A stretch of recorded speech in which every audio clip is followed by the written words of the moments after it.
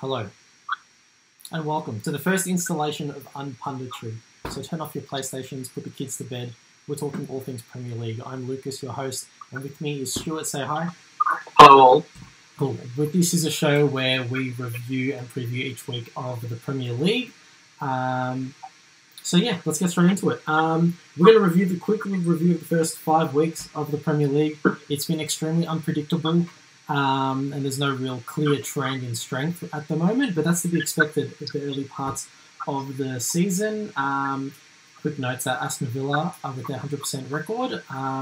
They just survived relegation last year. No one really expected them to be this good at the moment.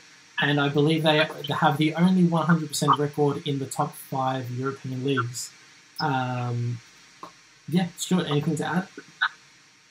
Aston Villa looking unbeatable at the moment. Don't really see many teams beating them. Liverpool, don't see it. Everton, don't see it. I reckon they're playing Champions League this year, boys. It's a big call. Okay, well, let's get straight into it. The first game of this game week, we've got Aston Villa versus Leeds. And I think it's pretty obvious to say and to think that Aston Villa would run away with this one. McGinn's looking great. Barkley's coming into form. And, of course, Jack Grealish leading the team. And Leeds, I don't think that they'll have the firepower. They've been a bit inconsistent this year so far, although they have shown glimpses, especially against Liverpool in the first game. Marco Bielsa has had a lot of praise from the way his team plays. But with this one, I think Villa are going to come through. I think they're going to win 2-0. I've got your 3-leg same game multi for you for this game. Aston Villa win. Both teams to score. I've gone no. Aston Villa holding another clean sheet, and Ollie Watkins to have 2 or more shots on target. That will get you a nice return of $14.25. So the next one, we've got West Ham versus Manchester City, and this could be a little bit more difficult to predict. West Ham had a great last 15-20 minutes against Spurs. Of course, Lanzini scored that worldie. Man City have a few people coming back. Aguero, he did play well last week, but they also have a lot of outs as well. It's noticeable to see Souček and Kufal, I think, the Czech Republic duo of West Ham, linking up well, and they do have some good players in the team that can do damage. I still think, even though City have a lot of people out, that the depth in their squad will be enough to win. I think they're going to win 3-1. Your 3-leg same game multi.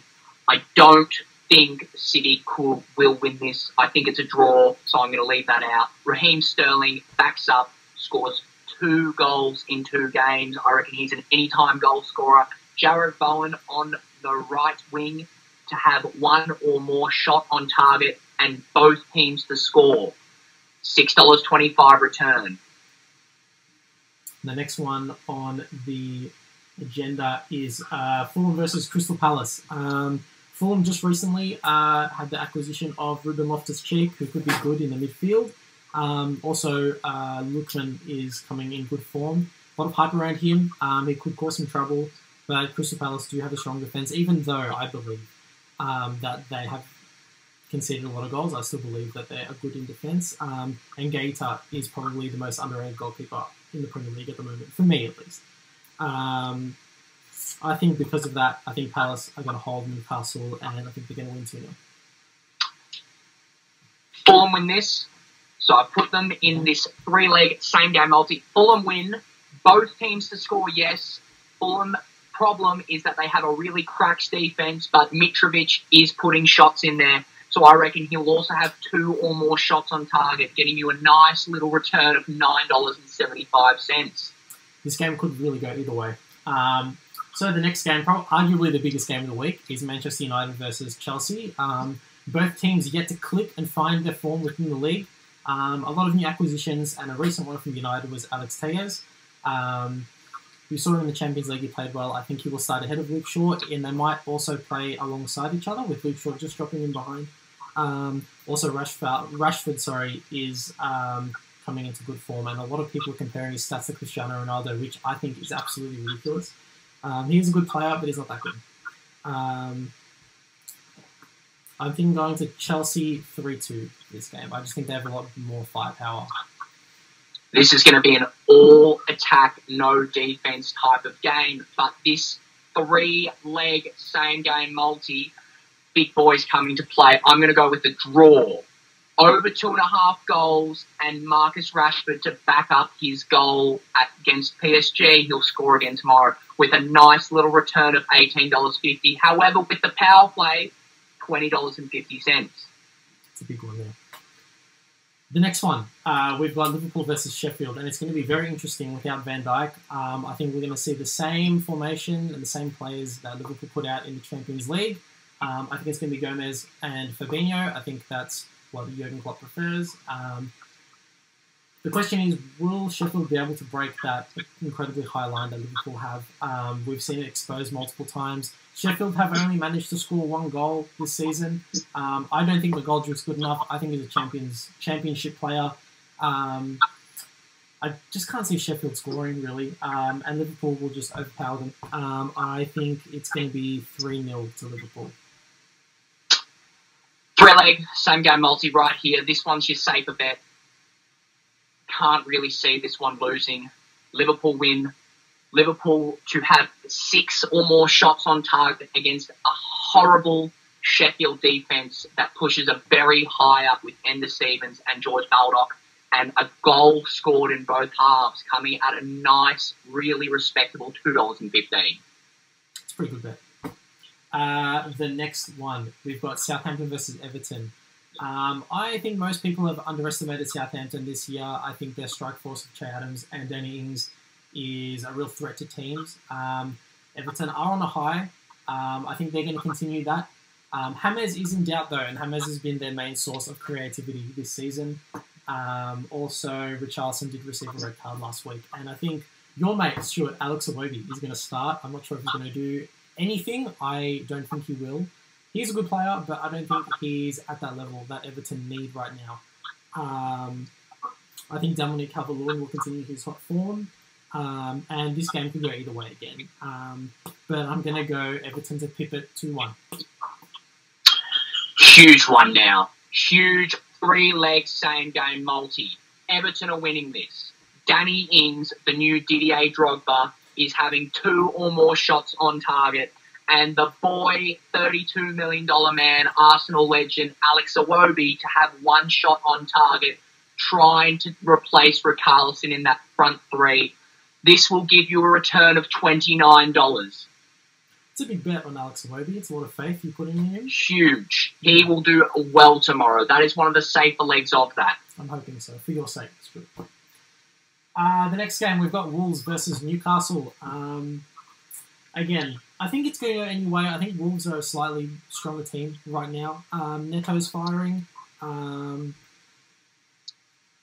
I think Newcastle haven't really shown a lot. They haven't really been noticed this much in the Premier League. Maybe that's down to the way they play, the way their manager's setting them up. But they do look good on paper. Their team does look good on paper. And Darlow and goals did have a good game against United. Even though they did score 4 goals, he is a good goalkeeper. This one is going to be tight. I'm going to go with Wolves 1-0. 3-leg, same-game multi. Once again, I don't think that this will be much of a goal fest. I've gone under 2.5 goals. I've got Raul Jimenez to score, and I have a nice cheeky one, Romain Saiss, to be booked. Now, why did I go with this after he has not had a yellow card all season? I just think that he's going to eventually get a yellow card.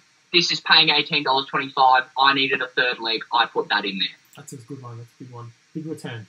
The next game, we've got Arsenal versus Leicester. I think this is going to be really interesting this week, as both teams have really relied on their counter-attacking ability.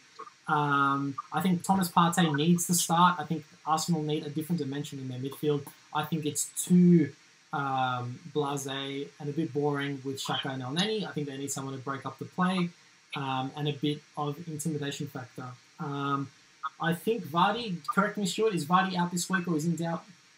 I think he is in doubt. He did not play this morning. Iheanacho played this morning. Okay, so with Vardy being out, I can't really see a lot of goal threat. I think Leicester will sit back for most of the game. I think Arsenal will dictate the play. Also, no Soyuncu as well for Leicester. I think that Arsenal will put this one. I'm going to go 2-1. 3-leg same game multi right here. Leicester's defence cracks. I've got both teams to score. Aubameyang to score one. He has been in terrible form. However, did score this morning against someone. And Arsenal to win this. That will get you $4.50 return. And the second last game of the week, we've got Brighton versus West Brom. I rate Brighton very highly. I love watching their play. Graham Potter is a great manager. I think they're sitting in 16th at the moment. Haven't done too well in terms of results, but they have played United. They have played Chelsea. They've had some tough fixtures and a lot of decisions going against them. I think Neil Maupay has a really good opportunity to increase his goals this week. And West Brom, I think, are probably tipped to go down this year. They're relying heavily on Diangana and Mateus Pereira for a bit of individual brilliance in most games. Although they have been playing well, I feel like Brighton is the stronger team and will win at home. I'm going to go with Brighton 2-0.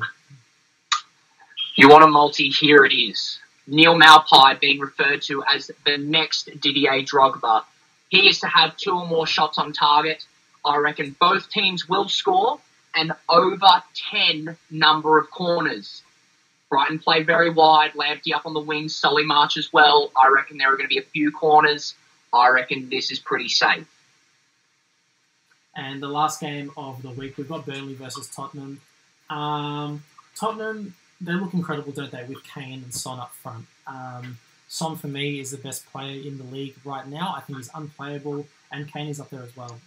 It's a shame that Jose Mourinho labelled them as weak last week, and they were lazy in the press. Burnley haven't caused too many problems. Dwight McNeil, I rate as a player, can really swing those balls into their forwards. I think Chris Wood... Is Chris Wood still at the club? I don't even know, Stuart. Yes, he is. He is. Great. I don't think Tottenham will have too much of a problem this week. I think they need to not start Aurier, and I think they need to put Doherty in there, just for that more reassurance at the back. I'm going Spurs 4-0. 3-leg, same game multi, the last one of the round. You want money, here it is. Tottenham to win. Over 2.5 goals and Son anytime goal scorer. I'd put another leg in there, maybe Kane anytime goal scorer. I don't see anyone else in Tottenham really scoring. Power play that goes up to $4.35, but if you don't want to waste that, nice $4 return. Well, that's the preview for this week. Please gamble responsibly. Stuart does a good job of putting on well-hypothesized bets. We'll be back next week when we review the most recent game week.